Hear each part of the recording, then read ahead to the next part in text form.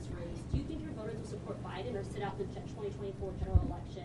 You're about to report that you're going to host 10 top dollar fundraisers. That sounds like someone who's sticking it out beyond Super Tuesday. Can you say definitively now that you will be going and campaigning beyond Super Tuesday? I can tell you that we raised $1 million in 24 hours after the election in South Carolina, that we are continuing to see the dollars come in because Americans want a voice, and we're giving them that voice. And as long as Americans want me to be that voice, I will continue to fight for them. As long as we think that there's an option, we're going to keep on doing it. Haley, you said that Donald Trump is shutting the door on the voters who support you.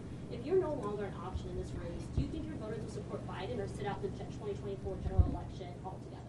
I think that if I'm not an alternative in this race, I think that Donald Trump will lose. It's that simple. Well, speculation has mounted that you may run as a third-party candidate. Have you spoken with Robert F. Kennedy Jr.? I have not spoken with anyone about anything other than running as a Republican. I have not talked to anyone. I have not put time into that. That's not anything I've ever thought about. I'm running in a Republican primary, and I'm going to continue to run in the Republican primary. You never really voted Biden. Republican primary, and I'm going to continue to run in the Republican primary. You never really voted Biden. Talked to anyone. I have not put time into that. That's not anything I've ever thought about.